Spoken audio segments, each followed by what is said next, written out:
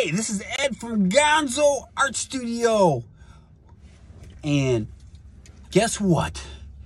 Very sadly, today I woke up and I found it in the news that Meatloaf had passed away. He was the artist that sang that song, Paradise by the Dashboard Lights. Well, I'm in my 1977 F350 Ford, okay? It was built the same year that album came out. And its dashboard lights aren't working. And, I mean, it's cold out. It's in the single digits. And I wanted to fix the dashboard lights today in tribute to Meatloaf and his music and his life. I got some of this stuff right here. It's a contact cleaner. And what it does, it's basically like rubbing alcohol, and it with under air pressure, and you spray it in there, and it will not damage the electrical parts or anything really, and it dries real quickly, and it will clean these, and hopefully this is going to work. Now, I actually even did the radio and did these other lights by my by the heater. I did that a few hours ago, so truck's been sitting in the cold, and hopefully it's dried. It should have, because this stuff dries really quickly. Okay, let's see if I can push this here. No, it's not switching out, but I'll show it to you this way. Okay, this is a cold start. Oh, I got the wrong key in it. I got two sets of keys. The one key works real good. There we go. That's a cold start. Starts right up. It's a wonderful Ford. Okay, here's the dashboard lights. Do we have that? Oh my goodness, look at that. We have dashboard lights. See that? There's dim and there's high. Look at that. It's working. We got Paradise in the dashboard lights. Now this one over here, this side here doesn't seem to be working as much. I'm probably going to be doing this one more time tomorrow to make sure it works. But I'm really happy that this works instead of having to tear apart this whole dash.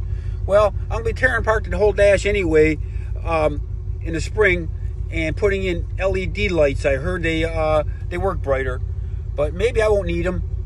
I'll clean them up. I'll try this one more time, spraying this in the morning. Now, here is the heaters, and those lights came on. Now this is the radio.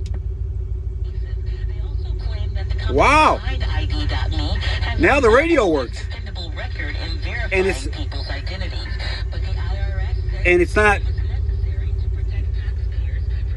it's not making all kind of. So today I fixed the music, my music radio. It's an old 8-track player. And it's working. Dashboard lights working. I'm real happy. So stay tuned, because I'm going to be doing a painting of Meatloaf. Okay, a tribute to Meatloaf, to his life and times. The Gonzo Art Studio. There are many forms of art I deal in. Okay. And this old truck is one too. Let me turn this off here. This old truck is an art form. I studied auto body bump and paint back from 79 through 81. And I got a degree into it. I was in the business for a while and painting cars. And I decided, I wanted something a little bit more creative. And I got into the arts.